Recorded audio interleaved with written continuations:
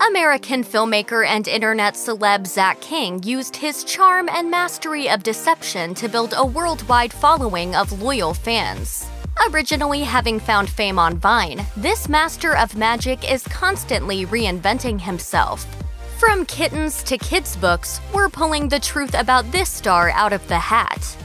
Zach King's upbringing was magical in its own right. Born in Oregon, he represents a diverse set of cultures. As he explained to The Guardian, "I'm half Chinese, my dad is full Chinese, and I'm a quarter Nicaraguan and a quarter Austrian from my mother's side. I'm a global mix."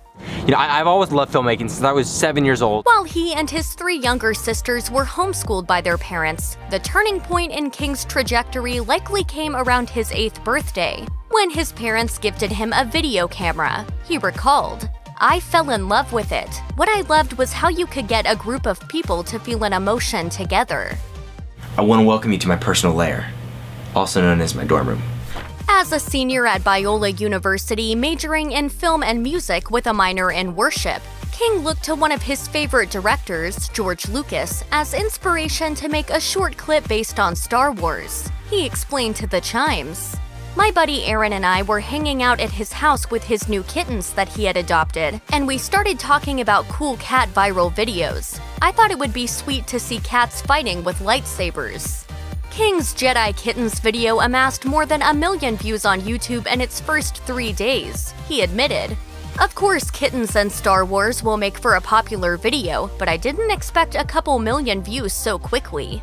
And just like the actual Star Wars franchise, King set out to make an even more spectacular sequel. His follow-up, Jedi Kittens Strike Back, more than tripled the original in length, and in just 3 weeks after release, earned over 3 million views according to The Chimes. During a sit-down with Red Bull, King was asked whether he considered himself to be a magician. He laughed and replied, "No, but I get that question all of the time. At the core, I would call myself a filmmaker." Ah, a magician, eh? Well, I dabble on the weekends. I, too, have been known to dabble. King recalled wanting to be a magician when he was a kid, admitting that he attended various magic conferences and shows, adding, "I did magic with my grandpa from age 8 through early high school years. I was always a little prankster and mischievous, so I like magic because that's really the best way to do it. I saw a lot of people doing stop motion and magic, but there was never a great story. That's what I wanted to add back in, the story element."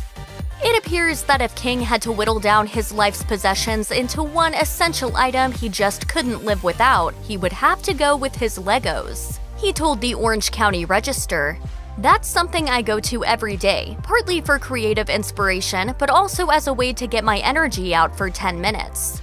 I'm kind of a freak when it comes to Legos and collecting them. I've been collecting for years and years. Sure enough, King even found a way to incorporate his favorite building blocks into his professional environment. He revealed to Red Bull, "If you come to the office, we have toys everywhere. We even have Legos and train sets to just continue to build stuff. The idea is to keep those younger ideas in our head naturally." And I think what I enjoy about it is actually going through the manual and being told what to do. The brand must have caught wind of this star's love of Legos, tapping King to direct a web commercial for the brand's Ninjago series. The filmmaker explained to PR Week exactly why he collaborates with family-friendly brands, saying, "When I hear brand names like Lego, Disney, Crayola, I immediately think about how I played with those as a kid and try to figure out how to make something with them. It has to be a product I'm already excited about, I use, or I am passionate about." Despite starring in essentially all of his many videos, King still considers his acting a work in progress. He got honest during a chat with Red Bull, admitting, "People always tell me I suck. I'm not an actor at all, I just put myself in front of the camera to brand the videos. It's funny, a lot of people think I'm an actor, and a terrible one at that." Audiences today really love the flashy tricks. Still, fans don't really seem to mind. The star considers himself primarily a filmmaker and aspires to create features one day. He said of his future subject matter, "I have a feeling it will have to do with animals. The mystery of what if will always be a theme of our films. and a little bit of sci-fi or fantasy because we do like the visual flair elements in movies. As of 2021, King has yet to debut an original feature film, but he did act in a hit movie about animals, voicing a wolf in Zootopia. Before King's hilarious cat videos took over the internet, the star had already found a degree of online success. He launched his website finalcutking.com in 2008 as a way to offer tutorials on using the editing software Final Cut Pro. With that, he also started a YouTube channel. It's what first kind of got me into filmmaking when I saw you could put clips together and tell a story with different angles, and it's really fun. Although the content King first produced wasn't exactly riveting, he was able to host training seminars as a source of income while going to college. He told The Chimes, "I had no idea what I was really getting myself into. I decided to fill that need and post free tutorials online." A couple years later, King decided to experiment. After his video involving a fake hologram setting on the Apple iPad 2 went viral, he created more special effects-focused content, like his contest entry gone wrong video, which he submitted to YouTube's Next Up Creator Contest. And this is my submission video for the YouTube Next Up program. What the heck? The clip earned King the coveted $35,000 top prize. Remember Vine? When the platform launched in 2013, it brought with it an entirely new type of storytelling, all within 6-second clips. King jumped into the craze in order to kickstart his personal brand, telling Forbes, "When I first heard about Vine and the 6-second videos and saw the creators with 20 million followers, I thought, this is easy, step aside, guys. But I quickly realized that it's the story aspect that makes videos successful. It still needs a beginning, a middle, and an end." I post my first Vine, it gets 100,000 revines. I'm still trying to figure out what the heck is a revine. King elaborated on the dismal fate of a typical content creator, telling Mashable, "They create an account and expect to publish their own personal content. But after realizing it's not as easy as they thought to film something interesting, they give up and become a consumer." Though the site ultimately met its demise in 2016, King and a host of other Vine stars were just getting started. While many creators jumped over to YouTube, King had already built a following on the platform. He told The Chimes way back in 2011, "I love YouTube, and right now it's my full-time job. Most people are confused when I tell them that I create videos for YouTube for a job, but it's such a valuable experience." Although King won YouTube's Next Up Creators Contest that year, he ultimately found more of his viewers outside of the video sharing platform. He told Forbes in 2020, "It's funny that my smallest following is on YouTube, which is where I started." King's popularity skyrocketed through his use of Vine, Instagram, and TikTok. However, the star claims that out of all the platforms, YouTube is the biggest champion of its creators. For that reason, he said, "I think I'll always call myself a YouTuber." Thanks for joining me on the journey. In 2015, King and his wife Rachel sent in an audition tape for The Amazing Race. The couple explained in their submission that the experience would be their last big adventure before they started a family. We want to have a big family, both biological and through adoption. And this is kind of our last, big trip. Producers ended up loving the couple, and the Kings appeared on season 28 of the hit reality show. The two trained and played admirably, but were eliminated midway through the season. King recalled to The Loop, "It was grueling. At that point, we were like, what did we sign up for? It's not just physical, but mental as well." Looking back on the adventure of a lifetime, King confessed his fears before filming, telling CBS, "We were nervous going into it because we've seen enough seasons to know that this puts a serious stress on relationships, and we've seen a lot of couples fight and argue. But it brought our communication to the next level and helped us get to know each other even better."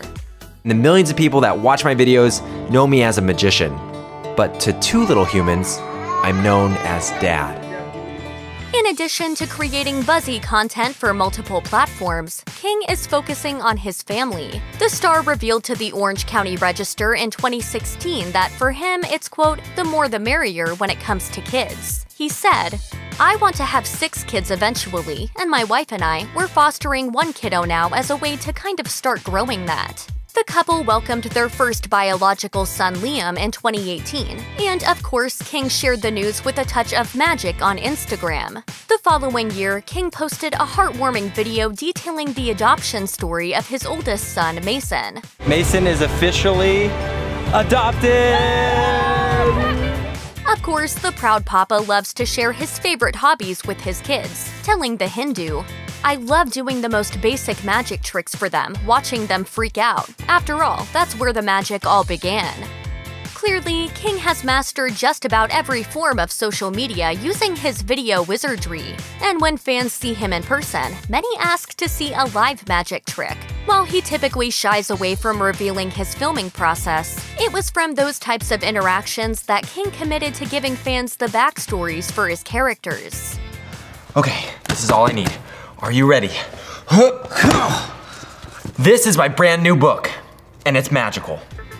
In 2017, King released his first children's book, My Magical Life. The debut was part of a 3-book deal, which later included the follow-ups The Magical Mix-Up and Mirror Magic. Of course, the series also features a virtual component that truly pops the story off the page. King's literary effort was such a success, according to Variety, that Amblin Entertainment optioned the feature film rights to My Magical Life.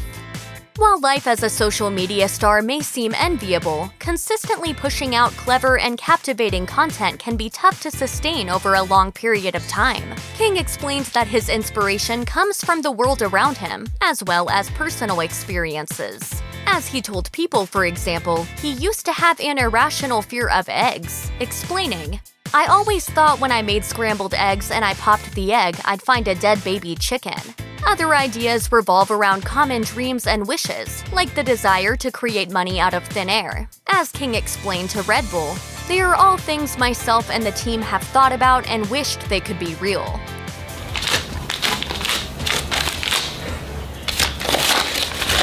Works every time. It's no surprise that King's blend of humor, special effects, and storytelling turned this filmmaker into a bona fide star. In addition to his massive online following and ad revenue, King has also collaborated with the biggest brand names in the world.